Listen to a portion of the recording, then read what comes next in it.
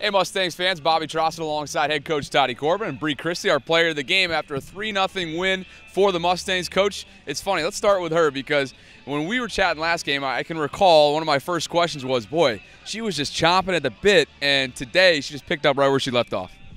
She did. Bree's had a great last 2 games for us and has a great ability to create space for herself and get shots off, and we felt like for a while now if they can start sinking, then we'll be in good shape. And despite hitting the crossbar on the post and a ton of stuff last game, to her credit, figured it out today and got us the 2 early goals. All right, Bree, take me through your head on especially the one that was nearly an upper 90. Was that an upper 90? I think it was pretty close to an upper. It was definitely upper.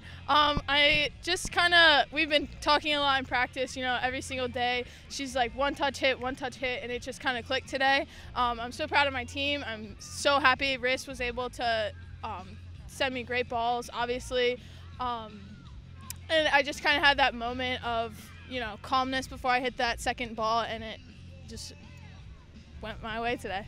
And Coach, October soccer, we talked about it, that win earlier last week could help propel some momentum. It did that today. MAC Commonwealth Conference play is officially in, so what's the mindset going forward? Be happy with this win today and then shift our focus tomorrow to Lebanon Valley and feel like we're, 0-0 in conference and go after that one.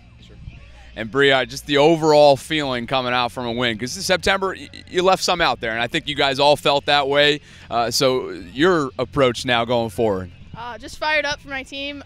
Excited for what's to come in conference. All right, enjoy this one, guys. Tati Korba, Brianna Christie. I'm Bobby Trossett signing off from GoMustangSports.com. We'll see these guys soon right here at Mustang Stadium.